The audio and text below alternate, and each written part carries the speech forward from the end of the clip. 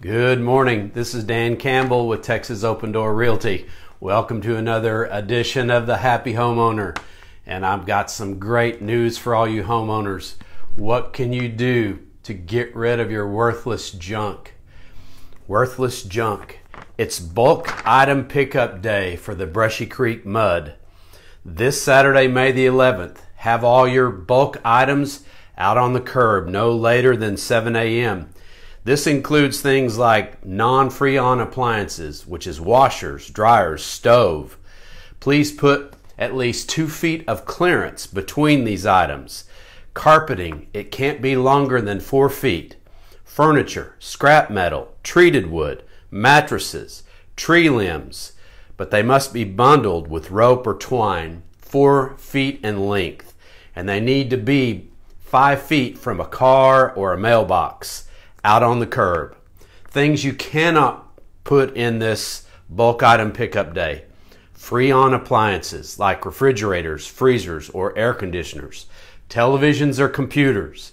Automotive products like fluids or paint or hazardous chemicals. Demolition or construction debris. Metal fencing, tires, batteries, ammunition, explosives, concrete or rocks. Railroad tie lumber. Pianos, hot tubs, motorcycles, items larger than a normal size appliance. If you live in the city of Round Rock, you can also call Round Rock Refuse and they will give you a quote for the item pickup for you. I called to ask about a grill, how much Round Rock Refuse would charge to pick up a grill.